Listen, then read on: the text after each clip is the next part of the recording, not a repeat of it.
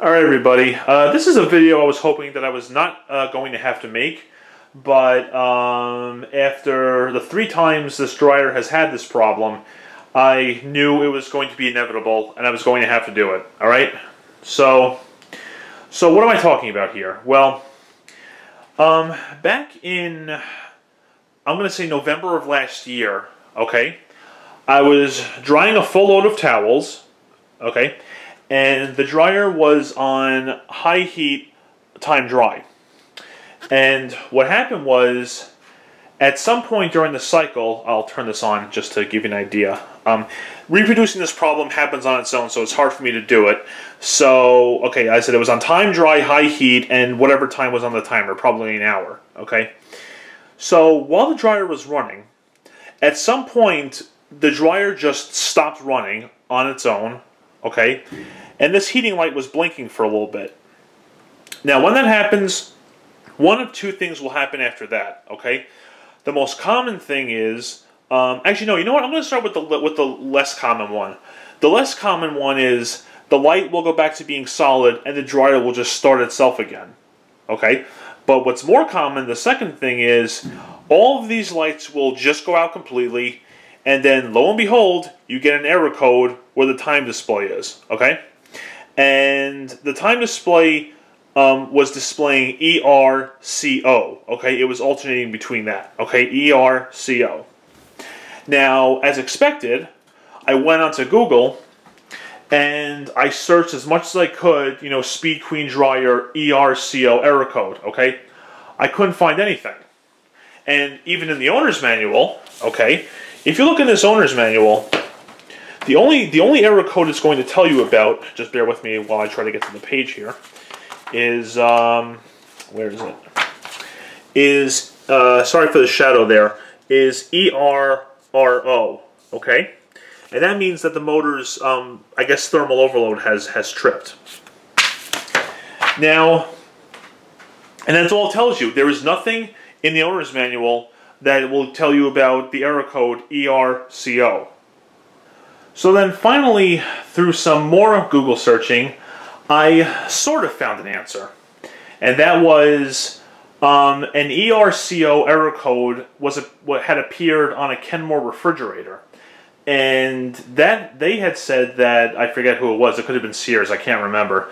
ERCO stood for a communications failure, which makes sense. Communications begins with CO. So I was like, okay, at the time, I didn't know much about the dryer's interior, so we called the appliance place and they sent a person here. Unfortunately, I wasn't here when the repair person was because I was over on Long Island still and my mom was here by herself. So only she knows exactly what the guy was doing, and I forget the details that she told me exactly. So I think he maybe redid some connections or whatever, and then it was fine for a while. But then, let's see. In September of this year, it happened again. I was drying another load of towels, and this time it was on auto sensing. I used auto sensing, the same thing happened. Okay, auto sensing there uses high heat, the same thing happened. Halfway through the cycle, dryer stopped running, ERCO on the control panel. And then again, it happened just around the turn of this month, around like the last day of October, close to the first day of November, okay? Same thing. Load of towels, high heat, ERCO. So I started kind of getting an idea as to how this was happening. Do you guys remember when I had the video of this dryer and I had said that I was uncomfortable with how close that circuit board down there was to the burner? I think that's what the problem is. Now, what I'm about to say here is strictly my opinion. I'm by no means stating it as a fact, but I think this is what the problem is, okay?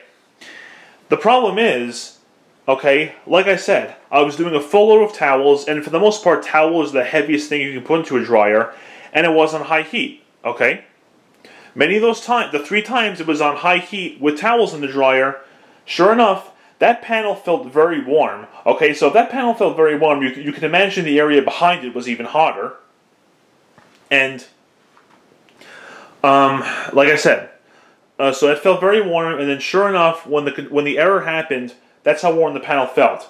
So I was like, okay, I'm going to do a couple of tests here. I put the temperature down to medium with the towels, and then it ran no problems.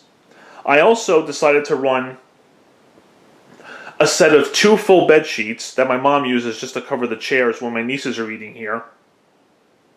Oh, excuse me. And I ran those on high heat, okay, because bed sheets are a lot lighter than towels. And guess what? Not a single problem. So, in my opinion, okay, the reason why we're getting this problem is because towels are very heavy and we're using high heat, and because of just how much is in there, the airflow is probably a little bit different through the burner, and because of that, the board over there, like I said, is getting too hot. One of the first things I did try was, I did, open the door and have a look at the lint filter, and it was pretty full, so I decided to empty it out, emptied it out, put the grate back in, closed the door, and then, restarted the cycle.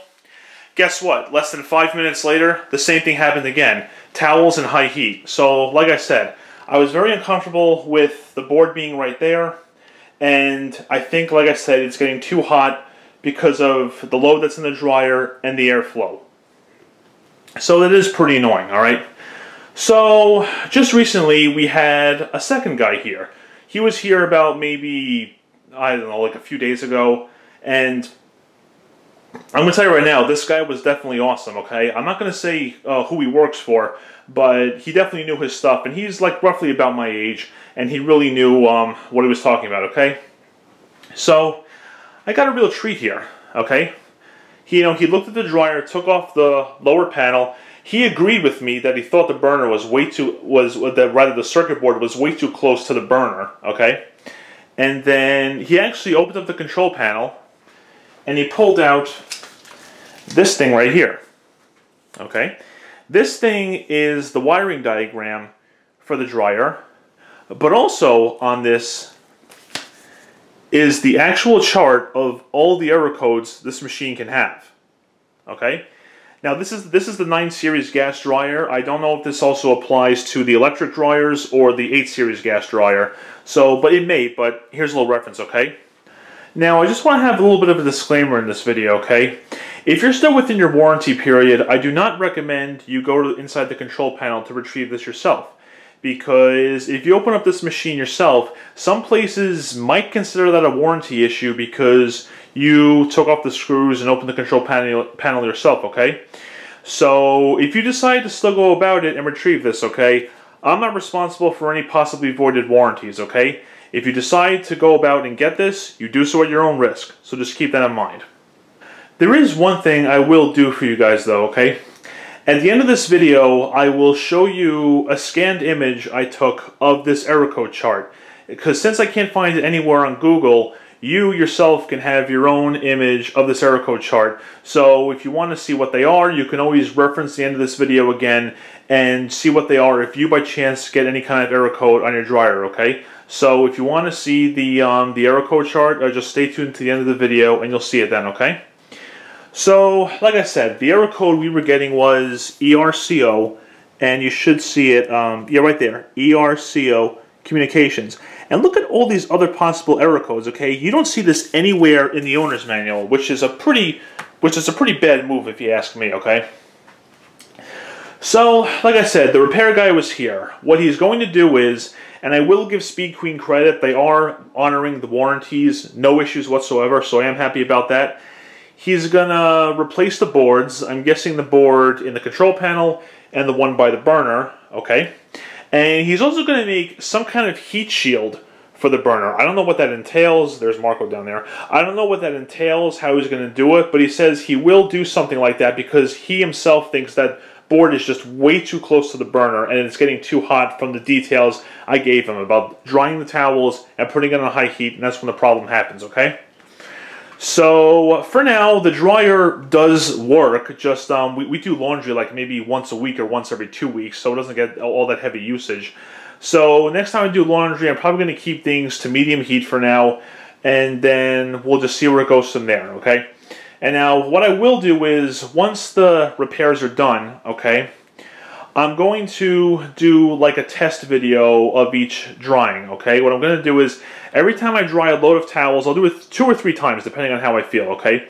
I'm going to make a video of me starting the dryer, seeing how it's going, and then show the ending of the cycle, meaning it's cycled successfully, okay?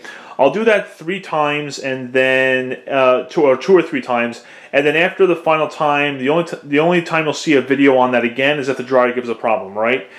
So that's where we are right now, guys, okay? I was very skeptical about electronics, and this is one of the things I was talking about, all right?